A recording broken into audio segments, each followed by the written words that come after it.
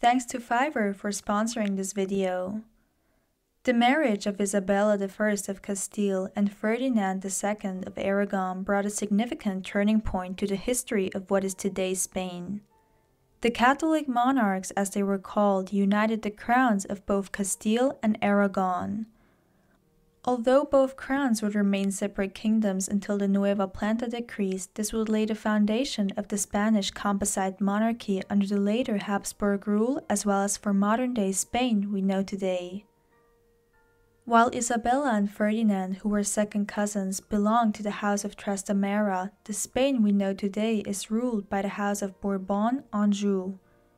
In modern days, the current King of Spain is nothing more than a symbolic head of state with no real power to his title. Felipe VI has been King of Spain since his father's abdication in 2014. He and his family today embody the Spanish state, but there are more people in Felipe's family which today lead a more private life, far away from the duties a royal family carries out. Today's video will be a brief history of how Spain became what it is today, as well as a look into the current Spanish royal family, their duties, and most important, their family tree. Now let's get started. The part we today know as Spain once belonged to the Visigothic kingdom during the 5th to 8th century. The Visigothic kingdom, or Kingdom of the Goths as it was also named, was a successor state of the Western Roman Empire. The rulers back then came from the House of Jimenez, which is one of the earliest known dynasties to rule over that part of Europe. The members of the house claimed the title Imperador Totius Hispaniae, or in English, Emperor of all Spain. The Jimenez dynasty went extinct around the 12th or 13th century, and soon a new house would rise, the House of Burgundy. But the time for the rulers of the House of Burgundy was cut short when after the Castilian Civil War a new house came to power. This time it would be the House of Trastamara, an illegitimate branch of the House of Burgundy. It was from the House of Trastamara that the Catholic monarchs Isabella and Ferdinand descended. Isabella brought the crown of Castile into the marriage, while Ferdinand brought the one of Aragon with him. Under their rule they would conquer the Kingdom of Granada, which is another major point in the history of Spain. The three kingdoms would remain separate states until the 1700s. The crowns of both Castile and Aragon passed to Isabella and Ferdinand's third child, Joanna. Joanna would, like her parents, have one of the most important marriages in modern history. She married Philip the Handsome of the House of Habsburg. Philip's father was Maximilian I, the Holy Roman Emperor. It was with their marriage that the Habsburgs would come to rule over Spain. Philip and Joanna had 6 children. There was Eleanor, Charles, Isabella, Ferdinand, Mary, and Catherine. When Philip passed away suddenly in 1506, his son Charles was left directly in line to the throne of the Holy Roman Empire, a throne he would eventually inherit in 1519 after the death of his grandfather. Charles's mother, Joanna, was considered insane, to the point of even gaining the byname La Loca, although it is questionable if that nickname really lived up to reality. Nevertheless, Charles became co-ruler of Spain in 1516. Back in 1506, Charles had already inherited what was then the Netherlands as well as the Dukedom of Burgundy from his father. With the accession to the throne of the Holy Roman Empire, Charles ruled over more land than anyone before him since Charlemagne. Eventually, Charles made the decision to abdicate all thrones, giving the throne of the Holy Roman Empire to his younger brother and the throne of Spain to his son Philip in 1556. Our story therefore continues through Philip. The Habsburgs, notorious for their inbreeding, would reign for a century and a half. Eventually, it was exactly their inbreeding that would lead to the end of the Habsburg rule in Spain. You see, Charles II, who was the last Spanish king of the House of Habsburg, was the tragic result of a century of nieces and uncles and first cousin marriages. The death of Charles sparked the War of Spanish Succession, which ended with the rise of the House of Bourbon in Spain. Except for a brief interruption during the Napoleonic Wars, the House of Bourbon, or Bourbon in Spanish, is still the reigning dynasty. But the history of Spain does not yet just end here. From 1873 to 1874, the First Spanish Republic was declared, and Spain, as you might guess, became a republic. However, after a coup d'etat, the monarchy was shortly after restored, and before long, the House of Bourbon was back on the throne again. This would remain so until King Alfonso XIII was forced into exile in 1931. What followed was the establishment of the Second Spanish Republic, which ended with the end of the Spanish Civil War in 1939, and most importantly, the rise of Francisco Franco. Francisco Franco ruled over Spain as dictator through the Second World War up until his death in 1975. After the Second World War, Francisco Franco decided to make Spain a kingdom again, with himself as head of state of the Kingdom of Spain. But please note that Franco was by no means King of Spain. Francisco Franco decided on Juan Carlos as his successor. Juan Carlos was the grandson of the deposed King of Spain, Alfonso XIII. Franco died on November 20, 1975. 2 days later, Juan Carlos was proclaimed King of Spain. He reigned until 2014 when he decided to abdicate the throne in favor of his son after some scandals he had caused. Since then, his son Felipe has been on the throne, and it is with Felipe that our video continues. Although mainly Felipe, his wife, and his 2 daughters represent the monarchy, there are many more members to his family. Felipe is the son of former King Juan Carlos I and his wife Sofia of Greece and Denmark. Felipe himself has 2 daughters, Leonor, who is the Princess of Asturias and his heir, as well as Infanta Sofia. I had the awesome opportunity to partner up with Fiverr for this video. Fiverr is a platform on which you can find all kinds of freelance services. Searching for someone to design your book cover? Need help creating your website? Or need a personal assistant? Fiverr has you covered.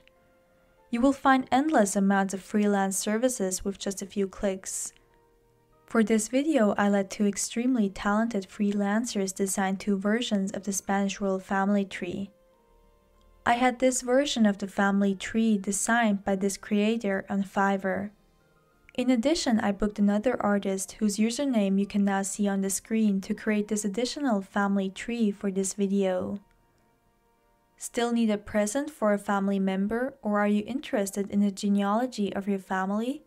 Click the link in the description box to get your own family tree design on Fiverr. Now let us look at the family tree in detail, starting off with Juan Carlos. Juan Carlos Alfonso Victor Maria de Borbón y Borbón dos Sicilias, as his full name was born in 1938. He was the eldest son of Infante Juan, the Count of Barcelona, and his wife Princess Maria de la Mercedes Bourbon dos Sicilies. Born in Rome, Juan Carlos first returned to Spain in 1948 when his father persuaded Francisco Franco to let his son study there. Later, he attended the military academy of Zaragoza, where he ended his training in 1957. As mentioned, Spain back then was under control of Francisco Franco. But with the increasing age of the dictator, strong voices called for a more liberal rule. Ultimately, Franco decided on Juan Carlos as his heir. With this decision, Franco skipped a generation of Juan Carlos' father, who was still alive at that point. In 1975, Juan Carlos ascended as King of Spain. Back in 1962, Juan Carlos married Princess Sofia of Greece and Denmark. Sofia was the daughter of Paul I, King of Greece. Together, the couple had 3 children, 2 daughters and 1 son, which we will cover next. Starting off with their eldest child, Infanta Elena. She was not only the first child to the royal couple, Elena was also the first member of her father's family to be born in a hospital.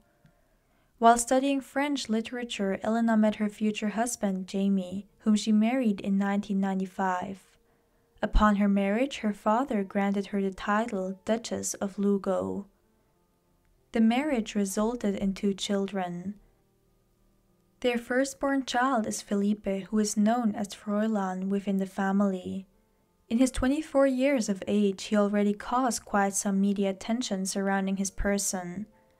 At the age of only 13, he shot himself in his right foot despite Spanish law forbidding the use of firearms by minors under the age of 14.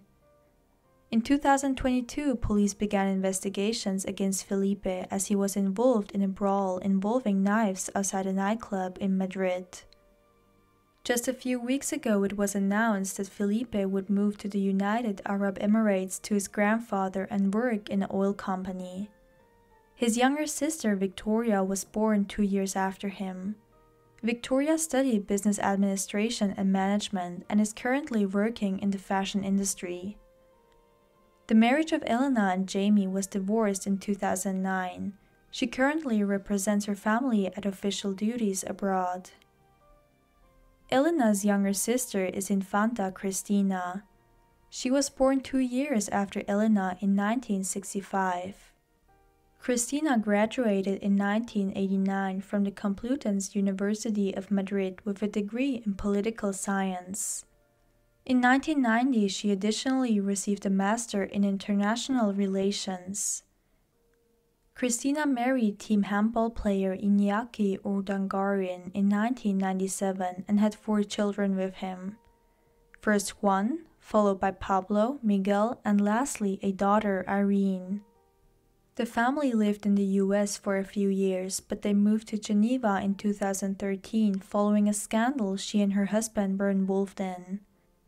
Cristina and Iñaki were accused of obtaining millions in public funds. At court, Cristina stated that she had no knowledge of her and her husband's financial situation and that he took care of that. Following the scandal which Cristina caused, she was stripped of her title as Duchess of Palma de Mallorca. The monarchy's approval rate consequently dropped from 7.5 to 3.68. In 2017, Cristina was acquitted of the charges while her husband received a sentence of imprisonment of over 6 years, whereby this was later dropped to 5 years. Just over a year ago, Cristina and Iñaki announced their separation. Lastly, we have Elena's and Cristina's younger brother and current king of Spain, Felipe.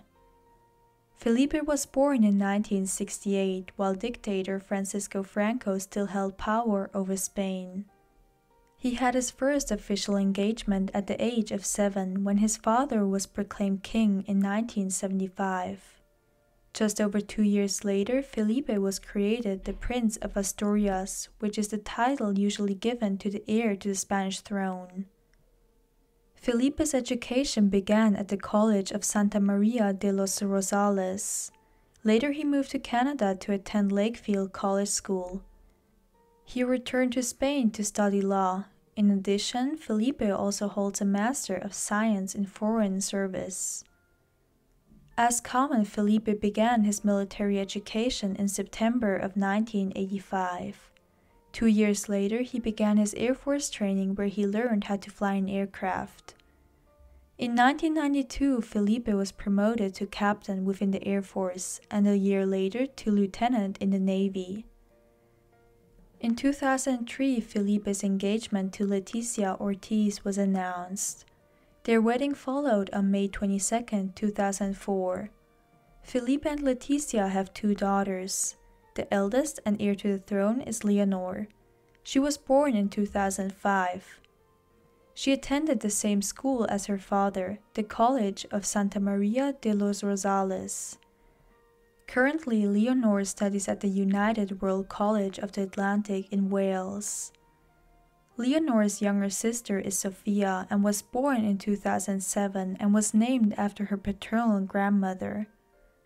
Sophia attends the same school as her father and sister did before. Just shortly, it was announced that Sophia would follow into Leonor's footsteps and begin her studies at the United World College of the Atlantic in Wales.